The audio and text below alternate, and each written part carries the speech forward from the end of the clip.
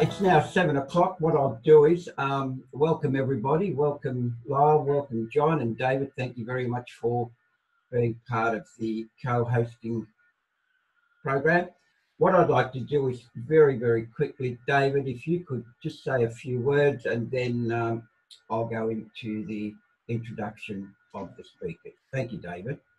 Very good. Thank you so much, Greg. And it's a pleasure to be with everyone. Thank you to everyone that's joining our webinar tonight here at Family Voice Australia. On the media, the role of Christians to shape the media. I was thinking earlier today that as Christian people, we have a great privilege and responsibility to impact the media. And in doing that, we impact the culture, of course, as salt and light. So as the agent of influence and power, the media really is claimed by Christ, and we need to recognize his lordship over the media. Every power and authority is claimed by him according to Colossians chapter 1. He sustains everything by his powerful word. He sustains the media by his powerful word, even though the media is largely in denial of the claims of Christ. Well, as God's people, we've got to get our thinking straight before we can expect the media to come to the party as well. So I'm very pleased that tonight we can explore that possibility.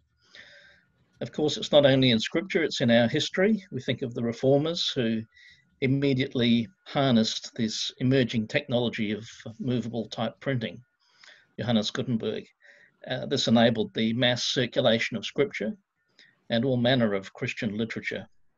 And it's a great pity, I think, that when more modern technologies came along, particularly television, to some extent radio, but particularly television, Christians were not willing to take up the great gospel opportunity, and we left the field, so to speak, and we left it to secular forces.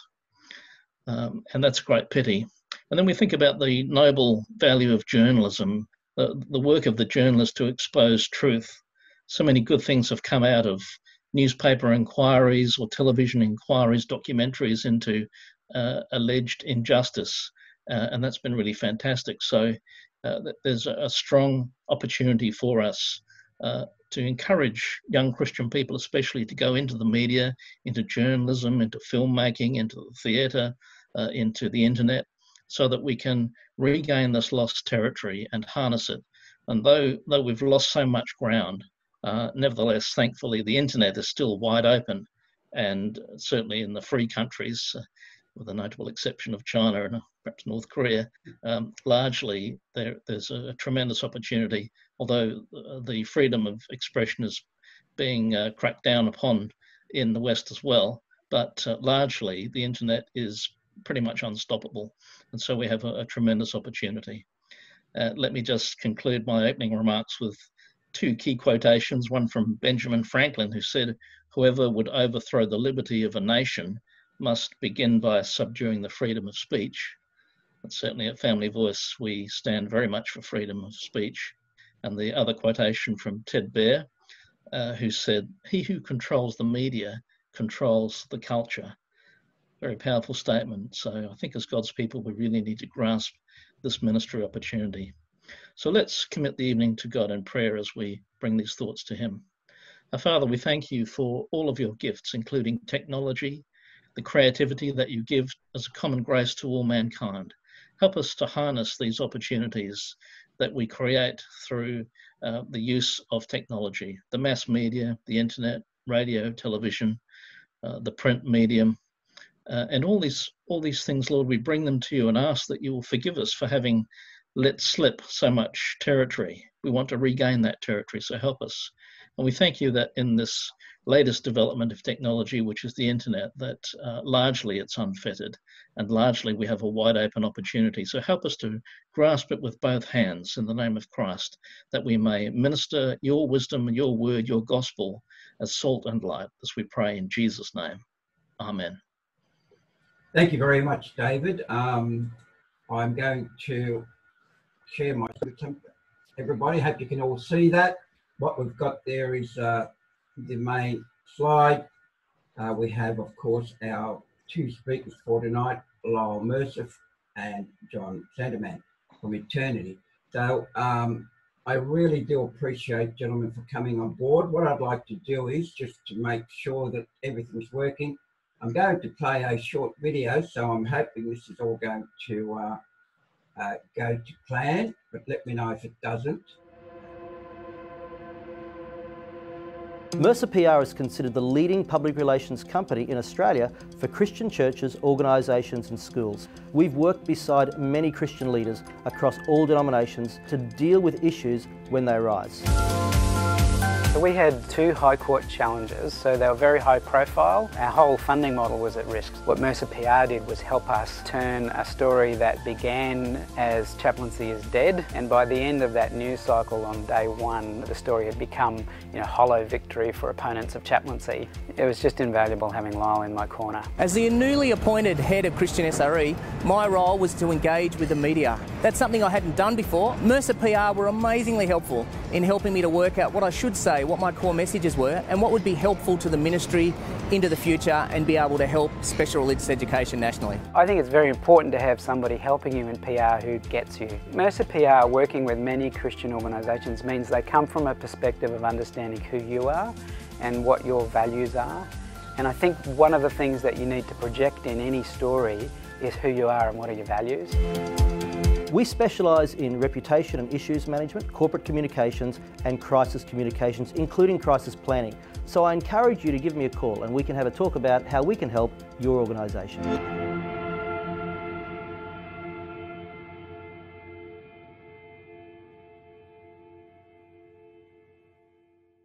I was looking at some data, Lyall, very recently that said Australia is still 51% of the population identify as Christians. Yet this does not mean that the media treat Christianity always accurately or fairly. Why is that so? Over to you, Lyall. Well, that's a really good question, and I think I'll answer that through the night, if that's all right, through this next few minutes. But you're right. One of the things that is absolute facts is that way more people either support Christian values or faith values than what people might like to make out. And we've done similar type of surveys. In fact, we did a survey through McCrindle, who everyone would know, McCrindle organisation, over the last couple of years for different organisations. And time again, we see that, and those figures, that 51 might be an official figure, but the surveys I've seen are far more people than that, even if they don't subscribe to a faith belief, believe in the values behind that and support the values behind that. So everything we talk about, it's very important to realise that mainstream Australia, as we've seen over and over again, is different from what the media like to perceive to be the facts. And so it's a good question. David, I really like what you had to say too before about, or you were quoting someone I know, but it was a good point that it's not about just influencing the media, it's about influencing culture. And that's what it's about. And we've seen over the last few years, we've seen culture change in Australia and culture change around the world. And we've seen it because of people's voices and the media. And it's important to remember that there's a lot of activists out there, of course, these days, whether they're coordinated or they just jump on the bandwagon. And activists have this voice. They don't represent the mainstream, but they know how to speak. They know how to make their voice sound a lot louder than what it is. And and politicians, sadly, they get roped in by this. They look at people's voices, they look at social media, and they look at Twitter, and they think, oh, that's what Australia thinks. No, it's not what Australia thinks at all. It's what a small minority of Australians think, and they have a voice. And I think one of the points that David was making before, and I totally agree with this, that over the last number of years, the church's voice has been silent on many issues. There's some valid reasons for that. They get attacked and they get abused, but I can understand that. But of course, the result of that is that the voices we're hearing are the voices that are opposed to what Christians believe in. So we deal a lot in this area we deal with Christian organisations, but predominantly in the space between them and the mainstream media. And the motivation, or what I'm wanting to, I guess, share tonight a little bit is based on what, Greg, you've said, and the motivation for this webinar is that Christian organisations, from what I've heard and what they tell me and what I've seen, they find it difficult to get traction from the media when they want to get their message out. And they're also concerned about being attacked and misrepresented. And there's a reason for that, because they are attacked and they are misrepresented in the media. And they see the media as anti-Christian and often very pro any subject that is contrary to what many Christians believe. And it is. That's the facts. So tonight I just want to, I guess, this is going to be very introductory. Obviously, you know, a lot of the times we share with people, it's more in depth, but we don't have that really time tonight, 15, 20 minutes. But I want to help you gain a better understanding of this media world and how to navigate the media world, because it is vital for the Christian voice to be heard. And I'm not sure who's on the webinar tonight, but whoever you are, I know you represent Christian organisations. You've got individual voices and you've got a collective voice for your organisation as well. And so, of course, there's a multitude of beliefs across Christianity as well, of course, but I'm talking about evangelical Christians who believe what the Bible says and believe in the traditional teachings. There's two different, if you don't mind, I'm just going to go to my PowerPoint, if that's all right. I'm just going to share the screen here so I can, people can follow along there. I'm assuming you can see that. Let me just click on that, make sure there we go, good stuff. There's two different objectives here. There's an objective of the faith organisations and an objective of the media. As a Christian ministry, you have a message. And your objective is to get that message to your marketplace or to the people you want to hear that message. The media has a very different objective. What they simply want to do is tell a story. That's it. A lot of the times, the media and particular journalists, they're not necessarily anti-Christian, but they see controversy as the only way to tell a good story. Not every journalist is as balanced as John at Eternity and actually has looks at the facts. Unfortunately, facts get in the way of a lot of stories, because the story that the journalist wants to tell, they can make any facts line up with the story they want, and that's what happens. So their objective is simply to tell a story. And it's essential for every Christian and Christian ministry to understand this, because it will save them a lot of frustration. Because over and over again, I hear, well, why doesn't the media, take our stories? Why are they not interested in what we want to say? But it's also vital for people to understand how we communicate now. See, we communicate differently to what we've ever communicated before. Social media has changed the goalposts. It's changed everything. It's given everyone a forum. Video is a huge thing now. I mean, people, video is what makes the world go around. There's a lot of news at the moment about TikTok, the Chinese-owned social media platform. It's all based on video. And so we have a shorter attention span. We're teaching kids to talk in 180 characters or 240 characters now. We're teaching them to look at short span videos. My son said to me the other day that he's got friends, and he's 17. I had to think about that for a second. He said to me he's got friends who literally can't watch a movie now because they get so bored. 20 minutes into the movie, they're bored because they're so used to bang, bang, YouTube, all these videos. And that's how people are communicating. It's not right, but it's how it is. Clickbait headlines. You see that all the time. You click on it and it's got nothing to do with the story. People share now. They share everything. They share content. They share video. They share pictures of their food. As if they think that people are interested in their steak and chips at the local pub. They feel obligated to share it. But the other thing they share is anything. They share if two people are in a fight. Instead of intervening in the fight, they'll take a video and share it. That's the world we're living in.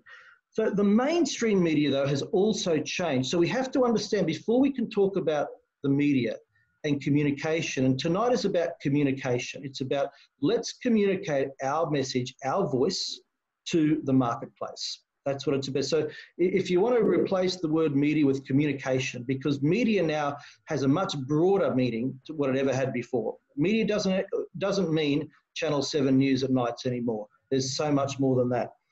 So we have to understand that the media has changed as well. The media now, of course, has to be politically correct. Not all the media, but a lot of it. And they're focused on everything they write is politically correct. The media have agendas. They absolutely have agendas. I mean, journalists go on social media and give their opinions, and then they write stories about it. I remember a journalist a number of years ago who wrote a story about such an anti-Christian story. She called them, I think it was like believing in the fairies at the end of the garden, I think she wrote. And then after that opinion piece, a week later, she phoned a Christian ministry and said, oh, look, I'm doing a news story about this news subject. Could I please have some comments? And I spoke to the editor of the paper at the time, and I said, look, there's no way in the world that this journalist, who is an opinion editor, who's just written this piece, is going to ever write an objective article about this ministry, this situation. But unfortunately, that's where it's in. The normal has changed. What the church traditionally believes in is no longer the so-called normal, because culture has changed, the social environment has changed. And what is really, I think, what is really detrimental at the moment is that some of the media, not all of the media, but some sections of the media, it's almost unacceptable to believe what Christians believe. It's not just they disagree, that it's unacceptable. It's almost like people are not allowed to have a faith belief. And that's the environment we're in. So how do Christian organisations, against this backdrop, how do Christian ministries communicate? How do we use the media? How do we get that message out? So let's go to objectives, and let's talk about the way the media thinks, because we have to understand that. The media is there to supposedly to educate, inform, and entertain. Well, these days, unfortunately, entertainment has probably overridden a lot of the other two. You see a lot of very superficial stories, very light stories these days. But amongst all that, there are still good stories, there's still good journalists, and there's still in-depth, proper, hard news stories that people should know about. So the media is still entertaining, they're still informing, they're still educating. But when we go to the media with our message, whoever we are as a Christian, we have to understand that the media is not there to do a PR job for us. They're not there to push our cause. The media is there really to create a story for themselves, which is supposedly entertaining to their readers or their viewers. The media will almost always take a devil's advocate approach. They thrive on conflict. Conflict is the story. So if you're wondering why they're not interested in my good news story, we're doing some good things here. It's because there's no conflict in the story. And the media love conflict, because conflict sells. Conflicts make people click. And so that's the reason why they often ignore powerful, good stories, and they go for the stories with conflict. The media's approach can also be coloured by recent happenings, and we've seen that. I mean, we're seeing it with the whole racism issue now, the Black Lives Matter issue.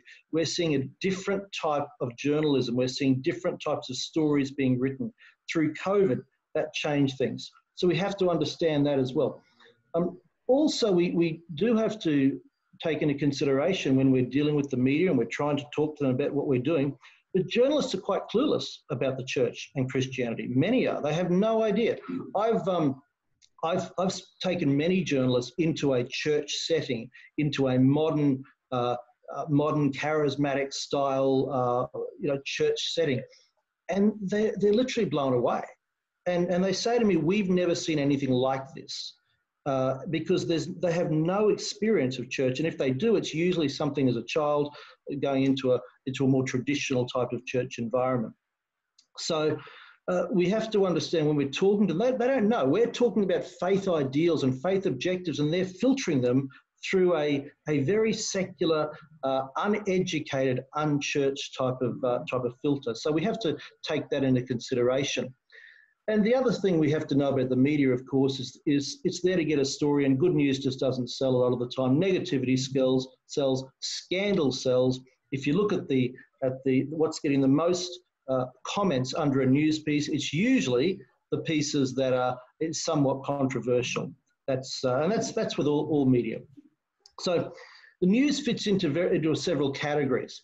So what I'm trying to do, just Greg and everyone at the moment, is just to try and help us understand the way the media thinks, because we can't relate to the media. We can't connect with them until we understand what they're looking for.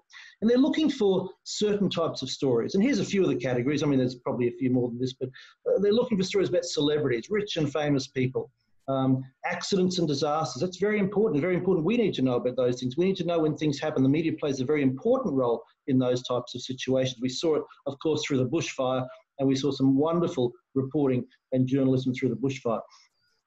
New discoveries, products and statistics. These are things that the church can get hold of and ministries can get hold of. If there's statistics, if there's information, the media likes those sort of things.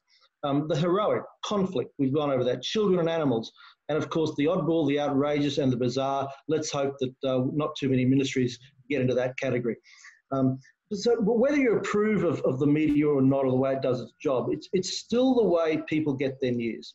Even on social media, it's still the biggest distributor of news through social media are still your mainstream media companies. It's still the same companies, they just do it a different way. And of course, there's a lot of other new companies now too, of course, not just traditional ones as well. So what about Christian ministries? How do we handle this? It's a difficult, it's almost like walking a tightrope. You want to get your message out and you want them to be interested, but at the same time, you don't want to be a target to the attacks. The key is to have a strategy. Now, I'm going to talk a little bit of my background. Of course, even though I was a journalist once upon a time, but public relations is my field these days. And you have to have a plan. So when I say public relations, don't panic, don't be scared. We have to be prepared. Whether you're an individual person who simply just says, I want a voice, or whether you represent a ministry who needs a voice, who wants a voice. The key is to have a plan, have a strategy. That's the key for everything. The church has been caught off guard for a long time. I truly believe that the same-sex marriage debate got through much, much easier than it could have, because for many years, the church has stopped talking about it. And I know they stopped talking about it. I dealt with many of them. And they said to me, they said, we don't want to say anything because we're too scared. We'll get attacked on social media. And so the only people talking about it were a few organisations, maybe like FamilyVoice and some of the other more political lobby organisations. But the church is much larger than that. And the church stopped talking about it. And of course, what happens when there's a void? It means that other voices come into that void and other voices take it on. So remember, if we're not talking, other people are talking. People will hear the voice, they'll hear the messages. If they're not hearing from us, they'll hear from all the people who are against Christianity. And that, of course, I believe, help things like legislation like that get through. We have to recognise the climate and where Christians and organisations are vulnerable. We have to have a plan in place. So if you represent an organisation, be aware of that. Sure, we have to talk, but we have to do it with wisdom. We have to know that we will be attacked. We will be, might be a target on social media. We might get a call from a journalist as well. So with that in mind, if we're going to talk, we also have to be ready to defend our position. And that's important. And in order to defend the position, we have to block out the noise. We have to realise that all that chatter out there on social media does not represent the mainstream of Australia. Now, the challenge is sometimes that little voice becomes a big voice because it gets the support of politicians and it gets the support of the media. But that doesn't mean we backtrack. It means we keep talking and we keep talking about what we want to talk about and our message. And a lot of the craziness, and I see some craziness on social media about Christianity, and it's gotten worse since Scott Morrison has become the Prime Minister. So because we now have an open evangelical Prime Minister, the media, and attacks Christianity more, and social media attacks it more. And I can tell you, it's ridiculous stuff, ridiculous, crazy stuff. But it's all political based, basically. Because, I mean, if we didn't have a Christian prime minister or such an openly evangelical prime minister, it might be a little bit different. But don't allow those people to define your message. Don't allow them to define your approach. We have to still keep talking. We have to still keep communicating, but make sense. Make sense. So when we talk about it, just mount an argument. Talk about what we want to talk about. Be ready to defend it. And if someone attacks you, just make sense. Because when you're talking to the mainstream will understand. So we have to aim at them and not talk to the extremes. An example of that is the Israel-Folau issue. Now, the amount of money was raised was unprecedented within 48 hours. Never seen anything like it. No one has.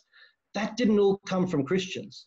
That came from people who simply said, look, we may not agree with what he said, but we certainly believe he has the right to say it.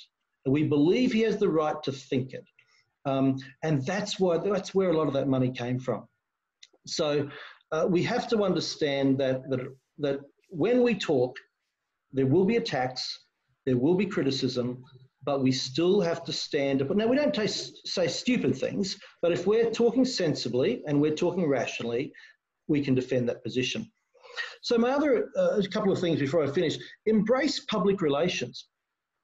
Yeah, you might think, well, that's a silly. Well, we don't do PR, but I guess the question I would ask is, what do you think public relations is? If I asked you, what do you think public relations is? What is PR?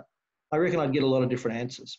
Some would say, well, it's just spin, isn't it? Well, I think spin went out the door a long time ago.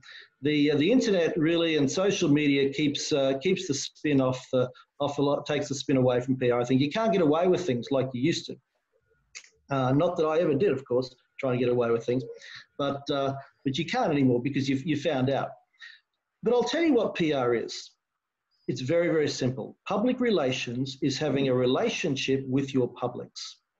Now, publics, another word for publics is your stakeholders, your market, your audience, those who you want to hear your message, those you want to reach.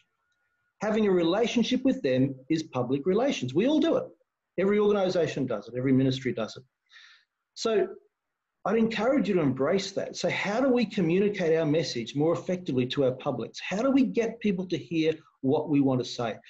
The first thing you need to do is know who they are. Define, who do we want to hear this message? Not everyone is your public. Not everyone is your market. So PR is simply about our message. What is it? Who do we want to hear it? How do we get it to our publics clearly? And how do we ensure it's not misrepresented? And here's the wonderful thing, and David spoke about this earlier. The internet, online, means we don't have to rely on mainstream media alone anymore. In fact, sometimes, as we've seen with the current president of the United States, who the mainstream media is pretty well has a very firm opinion against him, he still seems to gets his message out through social media. And in fact, his predecessor, Barack Obama, did the same thing. He didn't even do doorstops coming up to his election. They went to social media. I was dealing with an organisation a little while back, and we worked out that if they wanted to get a message out, they knew enough people and enough supporters that within half an hour, if their supporters rallied and agreed with this, we could get a message to 70,000 people across social media. Now that's phenomenal, and your ministry might be the same. So don't just limit yourself to mainstream. Take your own videos, get it out on social media. Use the Christian media. We've got some, not a lot of Christian media in Australia, but we've got some good ones. Eternity, and I know John's listening in, and I'm not just saying this for his benefit, but Eternity is a really top quality news publication. I can tell you, it's for a Christian publication, it's up there with any as good as you'll ever see. So send them your information, talk to them, tell them what you're doing. They may not run the story like any other organisation, but at least they'll listen. We've got some really good radio stations in Australia, and Christian radio stations. So maybe that's a medium as well. So let me just quickly say this. PR is about building trust. Trust overrides sensationalism. As a Christian ministry, Our goal is for people to trust us, to trust what we have to say, our supporters and other people as well. Now, if people trust you, they'll believe you over those who say other things about you. So if you say something, and it's particularly important to have a healthy trust bank, I call it the trust bank balance, so that in times of adversity, you can make withdrawals. So if someone's attacking you and you say, no, here's what we mean, here's what we're saying, and we believe in this, what you want is people to go, yeah, okay, we trust you, we accept what you're saying. And the reason we trust you is because you've built up that trust with us over time, because we've heard what you say. You make sense. So the way to build up a trust bank is to define your message, communicate regularly. Communicate regularly. If the only time people hear about you is when it's negative, then that's the perception they'll have. If the only time people hear about you is what someone else says about you, that's the perception they'll have. But if you're communicating regularly, they will listen to you. So it's about controlling the message. I'm a big rugby league fan, and I know that the team that controls the play and controls the ball usually wins the game. And it's the same with communication. Excuse me. If you control the message, you will usually win the game. And your organisation, every Christian organisation has a great message. But if you don't own the narrative about what you stand for and what you believe, someone else will own that narrative. The final thing I'll say is we are one dumb comment away from disaster. It's important not to cross the line. And we have seen some pretty interesting dumb things said by Christians, unfortunately, over the years. And we've seen some missteps. We've seen some people who thought they were saying the right thing and just was terrible. And some of these, of course, you can't even defend some of this stuff. And because we live in an era, and here's the key, everything is amplified and everyone is outraged. So little things become big things. One comment, one word, all of a sudden will become something big. And of course, we live in an age of perpetual outrage. I heard yesterday Dr. Ben Carson from the United States, who's, I think he's Secretary of Housing, I think, in the Trump administration. Wonderful man, wonderful Christian man. And he was just calling on people just to stop being outraged all the time. And it's true. It only takes one comment to create a media frenzy. It's sad we live in that world, but we do. So just be careful and identify the vulnerabilities of your organisation. So I just want to leave you with a word of encouragement, and that is Christianity is a great message. The church has a great message. The gospel is a message. It needs to be out there. We need to speak culturally. We need to speak on a lot of things. Tell your story. Tell your story, tell the Christian story, but do it with wisdom. Be prepared, but let's not stay silent. Let's start to communicate regularly and get our message across. Thank you, Greg. I have no idea how long time on it. I hope I am. Thank you, Lyall. It's all good. If you can give me back the screen, that'd be lovely. So I will do that. Yes, I'll stop the share right now. And I'll... there we go.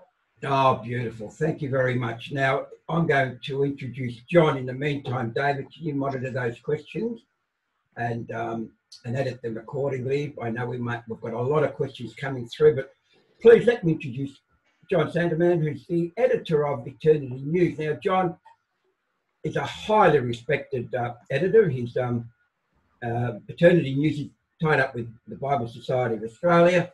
I've known John for a number of years now, and John, without sounding gratuitous, I highly value your contribution to the public discourse on Christianity. So thank you very much for all your efforts in the past. So, John, over to you, because now we've heard from a PR company. Now we're going to hear from the media itself. So, John, over to you. Thank you and good evening. Greg, I thank you for giving me the opportunity to talk to your audience. Thank you, David, for your leadership of Family Voice. Let me reflect on one thing you've said, and that was, will the media come to the party? Well, I guess my perspective is it will not. And there is a very good reason for that. And I often say to people, you've got a choice. The Bible teaches us that the things of spiritual value are spiritually discerned. So if the media starts producing the sort of message that we want, it means one of two things. It means either the media is being converted or we've gone off message ourselves. So the fact is the Bible is true. And the Bible understands that there is a group of people who have come into the light called Christians, and Family Voice once upon a time was called Festival of Light. So you're familiar with light. And there are people who have not come into the light. So one of the things that media in our country and many countries around the world, all countries, in fact, reflect is the fact that we have the children of light and the children of darkness, people who have been saved and people who have not been saved. And many of the deeper things that we are very concerned about, our inner motivation as Christians, are in that part of knowledge which comes to us through the Holy Spirit. Comes to us because we are saved people. So we have to be realistic about the mainstream media. In fact, we've been talking about two different things tonight. We've been talking about two different audiences. We've been talking about, if you like, the media that serves the whole of society. And we've been talking about organisations such as Family Voice, such as the people that Lyall, Mercer, ABD represents. And their stakeholders are not necessarily the whole of society. At one point, Lyall talked about mobilising 70,000 messages, or if you're ACL, a couple of 100,000 messages. But this is a society of 25 million people. And I guess that's where I'm starting from, that Christians in this country, although I respect some of the stats that Lyall talked about the 51 or 52% of people who claim to be Christians, I think at heart, most of us in this seminar will think that the number of people that are true Christians is less than that. Now, we don't get to work out how many people God has saved in Australia. We don't know that. But I suspect most of us think that it's quite likely to be less than half the population of the country. So in terms of our messages, perhaps there are three groups. There are the people who are rusted on, who are thoroughly in agreement with what wants to be said. Then there are the people who are thoroughly opposed. And there's a sort of a middle third. Now, one of the questions for Christians in America, and perhaps it applies here, is have we lost the middle third? So is society naturally inclined towards us, or have we slipped away from that? Now, my perspective is that largely the middle third has moved away from us. Now, there are many things where the middle third is with traditional values. For example, the Australian Institute of Family Studies has surveyed whether people believe that people in relationships should be faithful to their partners. And that comes out at about 97%. Take a different topic. Take the topic of abortion, a topic of which Christians are highly motivated on, will campaign extensively on, but yet there is a pretty solid majority against the Christian point of view, which is very sad. But that's the reality of where the Christian public is. Now, I suspect in the United States, the problem really isn't who controls the Supreme Court and who has the number of judges that is required to overturn Roe v. Wade. But the real problem is that most Americans support abortion on demand. And we have the same problem with bells on in Australia. So there'll be some things where society still retains, because God is their creator, some Christian echo, and there'll be some areas where they don't. And the media somehow sits in there as an interpreting device. Now, I spent 29 years at Fairfax, as I think Greg knows, and then I've spent 10 years producing a Christian publication. So I'm sort of still suffering from whiplash. you know, I have a background in traditional media, and I have had this experience of working in faith media. And of course, they're very different. There are assumptions that you make as in eternity, that people are on the side of salvation, that they believe that Jesus died for their sins. But for the majority of Australians, those are very weird concepts. The idea that God would send his son to die for our sins is a concept that naturally people do not readily accept. It takes the work of the Holy Spirit, it takes preachers, it takes all sorts of things for people to come into Christianity. So it seems to me that's the big reality about media. Yes, media will not necessarily quickly accept the gospel. And there are a lot of people in media who have heard the gospel. There would be more people when I worked at the Herald who were ex-Christians than Christians. There would be more people who'd grown up in evangelical or charismatic Christian families and had moved away from that than people who were still Christians. And even less than the people who were Christian would be the people who were prepared to be upfront and perhaps as foolish as I, as being a very upfront Christian in the newsroom. That's the reality of the media. Christians are in a minority. There are a lot of people who instinctively don't like us.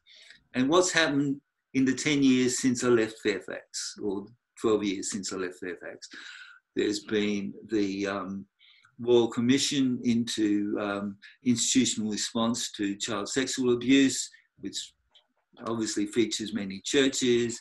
There's been the gay marriage debate. It's been tough territory for the Christian message. Lyall is not about to become unemployed. Let's just simply say that. Lyall, you've got security of employment much more than the rest of us, let me tell you.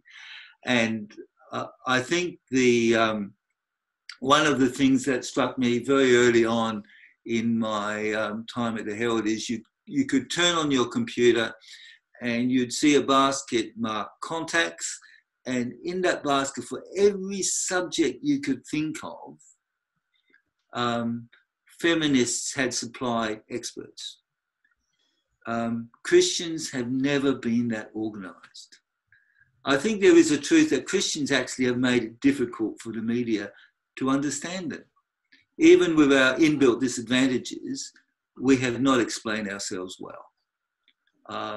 We are organised into so many different churches. One of the things in eternity we don't do is use honorifics. So we don't say the Reverend this or Pastor that, simply because it's too difficult. If you think about the title Rev, there's 4 different ways of spelling it. And then you've got to work out whether you put the in front of it or not, or whether you put a full stop at the end, or it's REV apostrophe D or REV, etc., etc., etc. Christianity actually is a minefield for journalists. And to be a friend of a journalist and explain things simply and clearly is a wonderful thing to do. But I think the key thing we have to recognise is that we are a minority. But what sort of minority do we want to be? I think we should be a joyful minority. And that's the sort of thing we need to project. There is in the Australian psyche a stereotype of Christians as joyless and strict. And you can trace that back to the convict era. You can trace that back to Norman Lindsay. You can trace that back to Manning Clark. There are many sources of that viewpoint in Australian history, and they are related. So we are swimming against an Australian tide. We are offshore, and the rip is pushing us further out to sea. So we need to recognise that. We need to confront the myths. So every little bit of work we can do to be seen as a joyful minority, to expect that yes, we go up against society and they don't give us the result we want. On gay marriage, plebiscite goes the wrong way. On abortion votes around the various states in the last 2 years, there's been a whole series of votes. They've all gone the wrong way. New South Wales is an interesting case where the outcome was more conservative than people were expecting. And maybe you could ask about that. I think that was a really interesting case example of some campaigning by certain parliamentarians who did a very good job. But I think we need to understand media. What Lyall said about the conflict paradigm is absolutely true. There's one other paradigm that's out there, and that's the celebrity paradigm. You know, and various people such as Scott Morrison or Brian Houston or Glenn Davies or whatever will get caught up in that paradigm. In eternity, we're trying to do journalism without the conflict paradigm. We're trying to do journalism without the celebrity paradigm. Can I tell you, it's hard. It's really hard not to use those paradigms, but they are actually things we've got to be very careful about because they tend to control everything if you don't watch out. I think Australia is a tough place to be a Christian journalist and to be a Christian communicator. Lyall has a reputation for being quite a tough guy. Why has he got that reputation? Because he has to be tough. It is a tough job to put out a Christian message. Now, I've got to say that I think the idea that you can control the message is something I would like to just push back, perhaps a bit gently against what Lyall said. I don't think you can control the message these days. I don't think anybody can. I think social media is largely uncontrollable. You will have people saying things about you that you don't like. And that's just the reality of it. But what you can do is try and infiltrate it as much as possible. And I think how you infiltrate it is really important. I think we need to be unbitter, unangry. We need to be seen to be gentle and loving people while putting out a contradiction to the mainstream message. And I think I've probably said enough. Thank you, John. Very interested in what both Lyall and you have had to say, John. In particular, the analogy of the Reverend. I know I'm a chaplain, John, as well, and I get called chappie, chappo, preacher.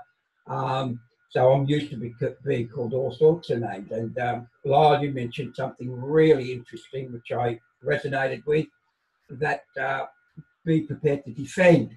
And of course, 1 Peter 3:15 comes to mind. Be prepared to give an answer as an apologist. So let's go into question time. Now, we've got a lot of questions. What I think we'll do is we'll try and answer as many as we can. Those that we can't, I'll make a copy of and give a copy to John and Lyall, and maybe you could answer them for me and I'll pass it on to those people that asked the question. David, could you kick off the first question for me, please? Yes, indeed. From Alton Bowen, Facebook seems to be a minefield. Activists are trying to be offended by a faith statement. So how much at risk of legal action is a Christian statement on marriage or Christ being the only way to God? Perhaps we'll invite Lyall to respond to that. I don't think there's any risk of illegal action. I mean, if you're allowed a voice. There's lots of things said on there's lots of things said on social media that's worse than that. You're still allowed in Australia to be able to have an opinion and have a belief. So there's no as long as you're not defaming anyone or as long as you're not engaging in hate speech, then you're safe from legal action. However, you are going to get you could well be criticised depending on what the forum you're in. And I would just always say, well, what am I trying to achieve on Facebook? Am I just trying to achieve an argument, or am I actually genuinely? Is there someone there that that genuinely wants to? to know this. Every situation is individual, but again, I don't think that we should necessarily be silent, because if we don't talk about what we believe, then we've ceded the social media ground to proponents of things that we don't believe in. So it's one, and while I'm answering that, there's another question here which is pretty similar. I'm just looking at these myself, and talking about the individual listeners calling into Talkback Radio. And so, if you don't mind, I'll merge that in. It's the same issue, and that is that yes, someone might say something dumb, but I come back to what's the alternative of a voice? The alternative is silence.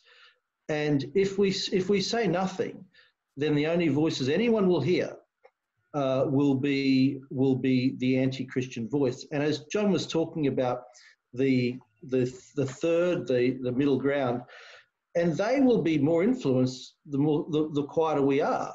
So when we're talking about things, when we're out there actively, proclaiming what we believe, then it means that that's the way people hear the message, isn't it? I mean, that's the way evangelists work.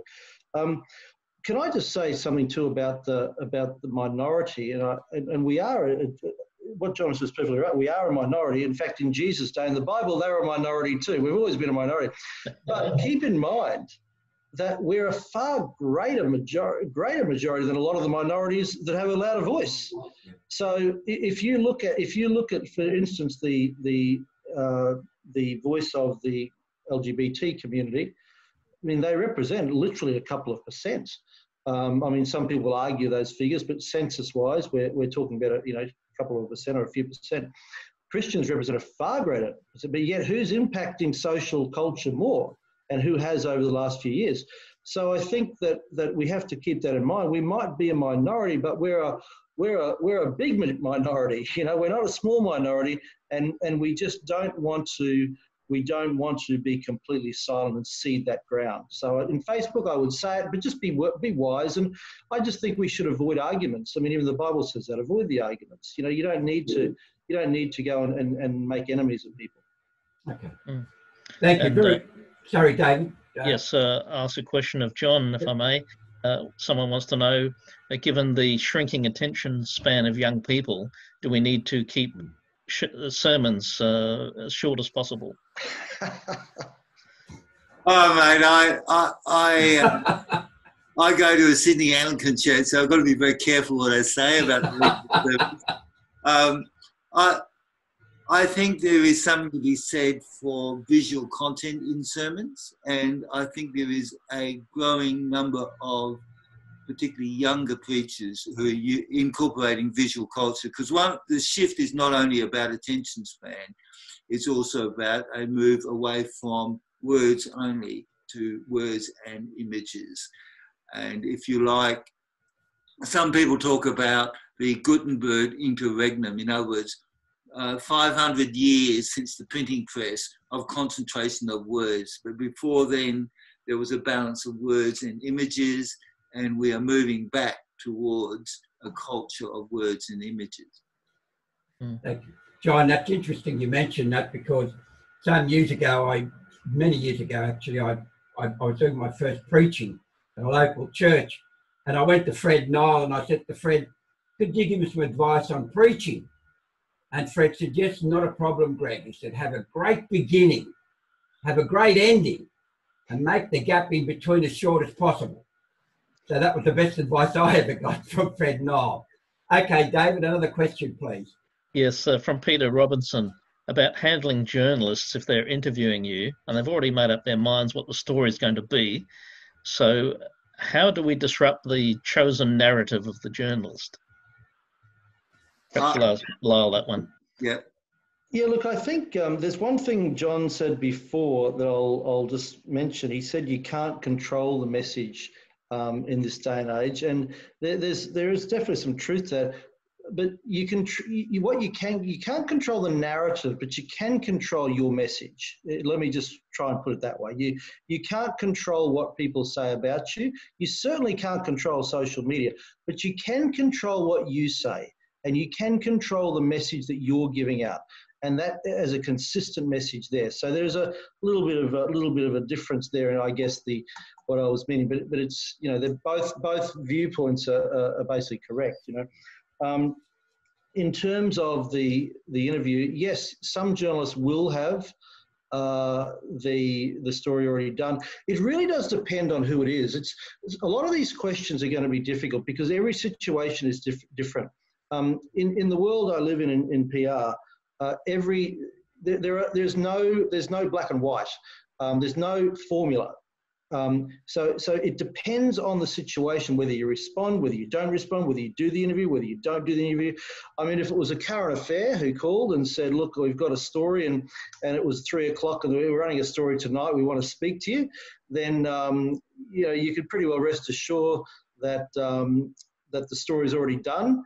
And that you won't get it going. Hopefully there's no Channel 9 journalists listening in. If there is, I love you. But if it was if it was the 6 o'clock news and they're wanting to do a story about, you know, an issue that is just something else, you know, and it's it's an issue that can go either way, then they're probably not. They probably haven't got the story. In fact, they want to talk to you so you can give them the story. So there are some times where the journalists are just fishing. They don't know. In fact, you know, as John said, as I've mentioned, journalists don't know. They don't understand Christianity. So there are opportunities to educate them. And we've done this many times. You know, they come in with an idea, but you explain to them, and the story is really, really good towards Christianity. That can happen. So my answer is that it really depends on the situation. There are times to, there are times not to. And if you're, in terms of I'd suggest anyone that thinks they're going to talk to the media needs to do some training, needs to do some media training as well, so that you understand, you get to try and think about each situation, you learn the strategy behind it, but also you're not caught off guard when you're asked a difficult question. Mm. One more quick question, David, if we can. Yes. One more quick question. Yeah. Yep, one more. Just a quick reflection on Lyall's comment there. It's amazing the number of times that Jesus did not answer questions, or his reply gave no answer whatsoever, but just baffled his audience. So we don't have to answer every question, I'm sure. Well, he answered a lot of questions with a question, didn't he? He did. That's right. And he refused to answer certain questions as well. Yep. So we'll have the last question from Daryl Budge, our Family Voice man in the West. I should also point out that when we used to be called Festival of Light, for quite some time, we refused to speak to the media because they were messing us around so much. And then as time went on, they learned to respect us because they knew that we wouldn't speak to them unless they gave us a fair hearing. So that's one strategy. Daryl raises the question about advertising exclusivity and readership size shrinking. Does that explain why the media, newspapers, TV, etc., are targeting a smaller, emotionally invested, ideologically partisan customer who's willing to pay for the subscription? So perhaps we'll ask John that, and just to finish off the question, having lost the advertising dollar to social media, is this why newspapers and TV stations are becoming more shrill? I think there's something to that. I think in the United States we've seen a move towards a European style of media. European media has always been opinionated and have several newspapers, conservative and of the left. The United States traditionally had what were called state newspapers, which were pretty neutral and bland, you know, Minneapolis Star Tribune or whatever. And now we've seen a shift towards more politically oriented media, and perhaps Keith Rupert Murdoch is partly responsible for that, as well as the economic factors that the questioner suggested. All right. Well, look, gentlemen, thank you very much. Lyall, John, thank you very much. You are both highly regarded. I, for one, value the work that you do. May I, on behalf of our board of directors, our supporters, thank you so much for joining us, and we look forward to your godly wisdom in the public arena. I'll ask David to close in prayer for us, and I'll leave you with a final screen. For all those that have attended, we will follow this up with a questionnaire. We've made a recording of the webinar tonight, which you'll be able to review. And all the questions that were asked, I'll send to each of the panelists, and they can answer those at their leisure. So thank you once again. David, could you close in prayer for us? Yes. Our Father, we thank you for the rich challenge we've received tonight, the excellent input, much food for thought. And so we pray that you will quicken to us the truth, quicken to us the way forward. Give us your discernment, we pray. Help us not to fall into the trap of answering every question that every journalist or every atheist or agnostic might raise, but help us to understand the heart of the issue, to respond as Jesus did. And so we do pray for wisdom for the ministries that are represented, for Family Voice, and for all who are at the cutting edge, for all of our churches as they're trying to share the gospel of our Lord Jesus and all of the lifestyle implications that flow from his lordship, even though our culture is in such denial. So give wisdom to your churches, to their leaders especially, we ask, and boldness in Jesus' name. Amen. Well, thank you, everybody. That's the end of our program. God bless and have a pleasant evening. Good night. Thank you. Good night.